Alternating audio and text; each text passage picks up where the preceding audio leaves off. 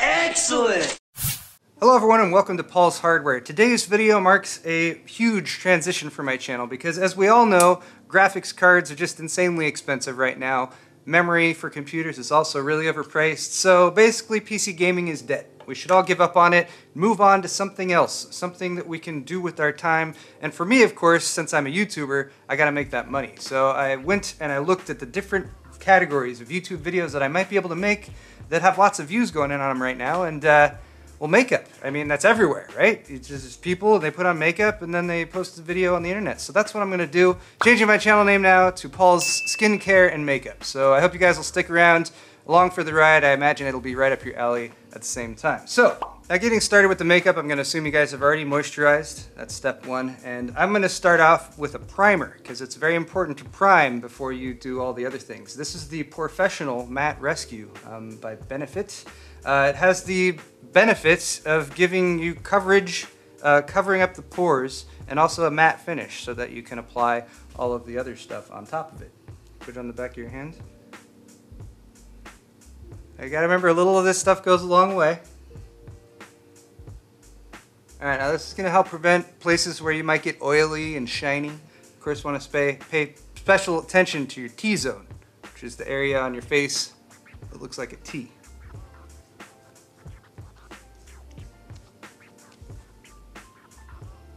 No glossy finishes allowed on Paul's Skincare and Makeup channel. Next product I'm taking a look at today is from Smashbox. This is the 24-hour Photo Finish Shadow Primer. As we all know, anti-aliasing, shading is very important in the finished rendered product.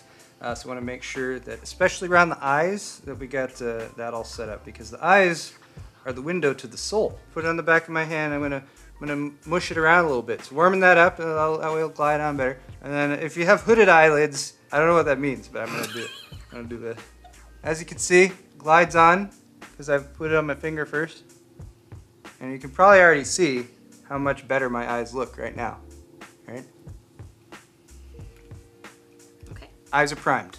Next up, of course, we gotta move on to the eyeshadows. So I have two collections here from Too Faced. This is the Just Peachy Mattes collection. They're all peach shades, and I believe they actually smell like, it actually smells like peach. Actually, it smells like a Cabbage Patch Kid. Did you guys ever have Cabbage Patch Kids when you were, anyway. This is the Too Faced Sweet Peach. So yeah, as you can see, we have a wide variety of colors in here, right there. So any choice that you want to make your face, you can make your face that color. Actually, this is mainly for the eyeshadow. So now when faced with a difficult decision like this, I find the best thing to do is just read the names of the different colors, because they all have names that usually aren't colors. They're usually only vaguely related to colors. Like Tempting. There's a color called Tempting, which isn't a color. Charmed, I'm sure we have Cobbler, Candied Peach, Peach Tea, Peach Punch. So pick the name of the color that you like best, and usually that's what will match best with your complexion. It's a very highly scientific process that they go about when naming all the different colors. Just something to keep in mind. That's why you watch all Skincare and Makeup. So to apply this, I have my Morphe E22 brush, which has a nice rounded tip on the end, and we're going to start with the transition color. And for that, I'm going to go with Peach Tea, because Peach Tea is delicious. So let's go ahead and just get some on the brush here. Tap off the excess. We can see there's not a lot of fall off here with the Peach Tea. Fallout. There's not a lot of fallout with the Peach Tea, which is good. That's a good thing. Now I'm gonna pay like where the crease is in my eyeball here. Hold on. I'm applying using a windshield wiper motion, which helps skim away all the excess. I also provide even application across the hooded area of my eye. So my transition color is now applied. I'm going to go into my next color, still using the same brush, Morphe E22. Just going to knock that off a little bit. And I think from the Peach Tea here, we're going to move down to Fresh Picked, because you know I'm all about that fresh produce. And again, just loading up the brush just a little bit. Make a little tappy there. And then I'm going to apply it on top of and blend in with my initial transition color, like so.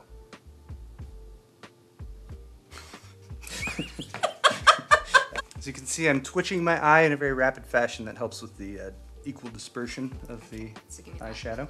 Next up for the outer V part of the eyelid, we're switching over to a Morphe E17 brush. It's a little bit narrower, can allow us to get a little bit more detail in there.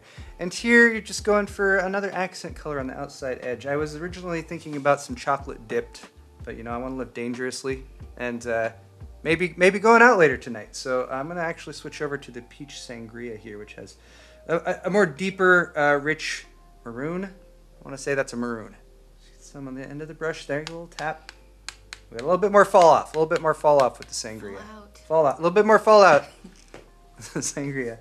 And here I'm just going to be paying attention to that outer V in the eye. I'm starting in, working my way out, and just a little pop of color. Oh yeah. Oh yeah, look at that. Trying to get in these. It's really providing some accents on like the creases at the outer edges of my eyes.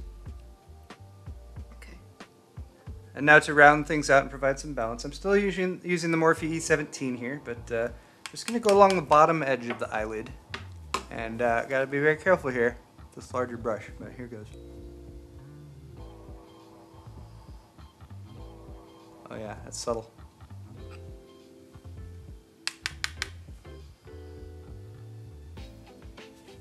Oh yeah, so pretty. Obviously I look amazing already, but just to finish things off and give a nice pop, I'm going to take a sparkly color, which we have some nectar in here. It's got a bit of shimmer to it. I'm just going to get a little of that on my pinky here. I'm just going to lightly accent the, oh wait, that was the inside. Inner corner of the eye. Just like that. Oh yeah, that's really making it pop there. Ever so gently. Dab. Oh yeah. See, and that really, as you can see, gives that nice shimmer. Finishes things off wonderfully. Also, for a balancing effect here, we're gonna put another little pop of that shimmer just right here under the arch, under the highest point of the eyebrow. Just a little bit more shimmer in there. That's beautiful. Next up, we're moving on to some eyeliner, and since this is more of a daytime look, maybe a day-to-night look, we're going with the Smashbox Always Sharp Waterproof Kohl Liner, and this is in a French navy, so not quite as dark, but just going to unscrew this, and then along the eyelash line, just right above, just going to slowly poke at it, just a little bit at a time, and we're just filling in. We're just ever so gently filling in the space in between the eyelashes. Oh, that's coming out great. That looks amazing. Don't worry about messing up here.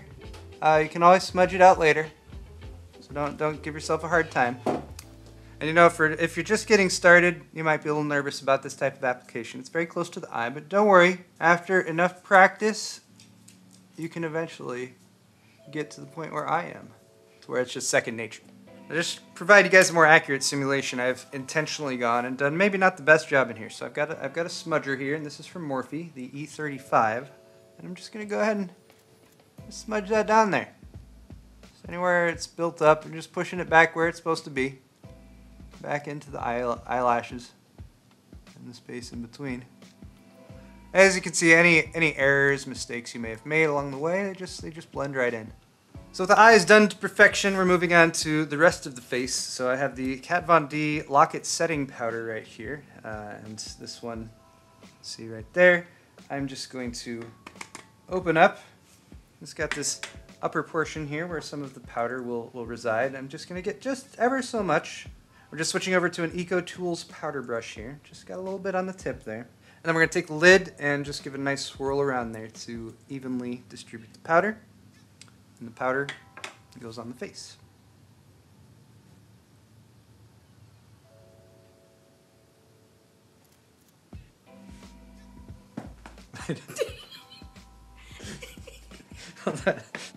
And we don't need to apply this over the eyes. Those already got makeup on them.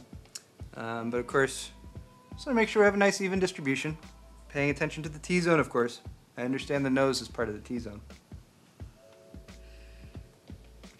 Looking good. Next, we're moving on to contouring, and what we're going to want to pay attention to here is our cheekbones. We want to highlight the cheekbones, giving ourselves a strong appearance of chiseled cheekbones. Makes you look more like a model or an actor or something. So you want to kind of look at where the top of your ear is and your nose, and that's kind of where your cheekbone usually is, or you can feel for it. And just under the cheekbone here is where I'm aiming for. So switching over to a shade and light brush. And this is from Kat Von D. Kat Von D. Kat Von D. Yeah. Switching over to this shade and light brush from Kat Von D, and I'm actually going to be using the darker colors down here, maybe Angle. And this is the Park Avenue Princess palette, which is one of my favorites. I'm also using this as a mirror, so set that back up real quick. Dark side, light side. So again, just getting a dusting of it on the brush here. A little tap off for the excess. And then just from right about under the eye to the outside, we're just going to give us a nice bit of darkened contour for the cheekbone.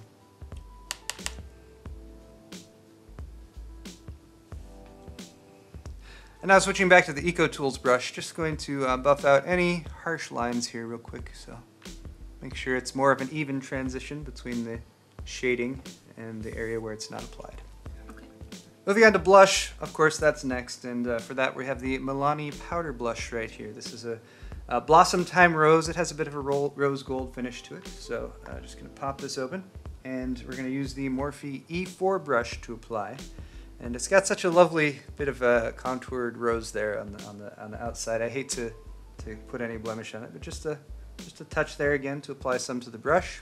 So just a bit onto the brush again, and then just apply right above the contour line, just to give yourself a nice healthy glow in the upper cheeks, and then to the outside.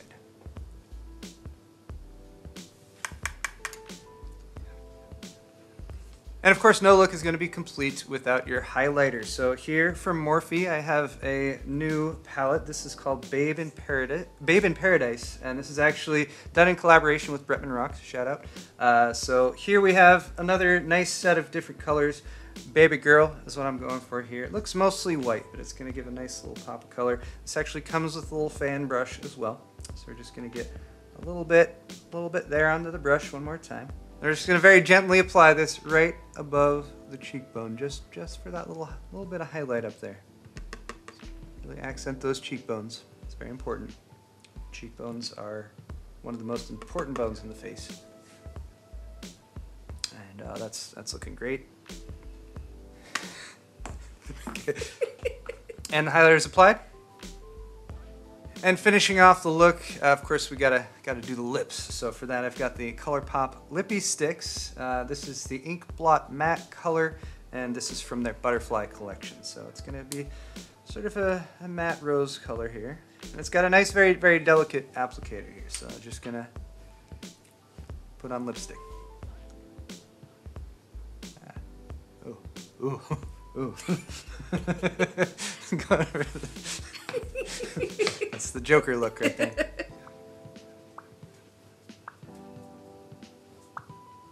If I ever told you how I got these scars.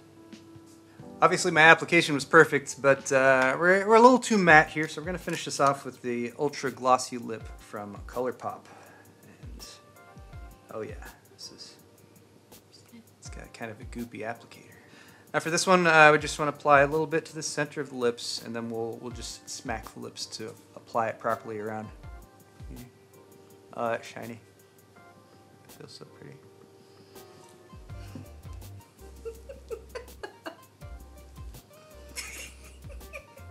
Well, alright guys, this is the finished look, and I'm sure a lot of you at home are going to want to recreate this, so of course I'll put links to the various products I've used down in this video's description.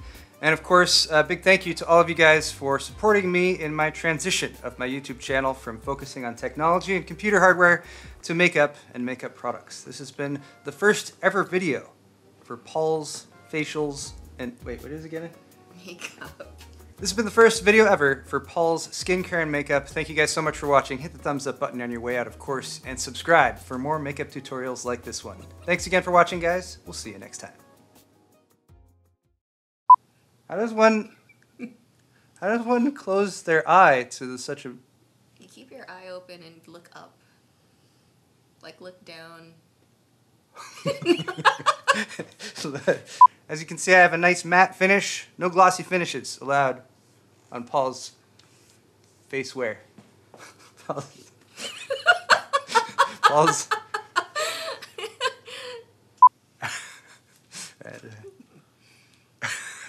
does my face keep doing that? And then look, squint a little bit, squint.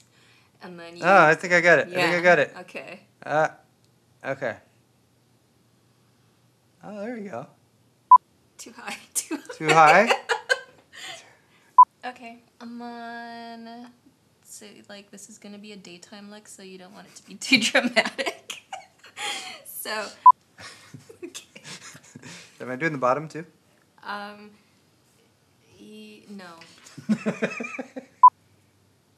Ow. Sorry. You're gonna make your cheeks the focal point of your look. Bye, bitch. What is this? It's a new highlighting palette from Morphe. Okay. Lippy stick in ink blot. This is from their butterfly collection. I can't do that. This is from their butterfly collection. I hope you, if you want to recreate this look, or or if you try this look on your own, you can tag me in your Instagram. I already got lipstick on my teeth.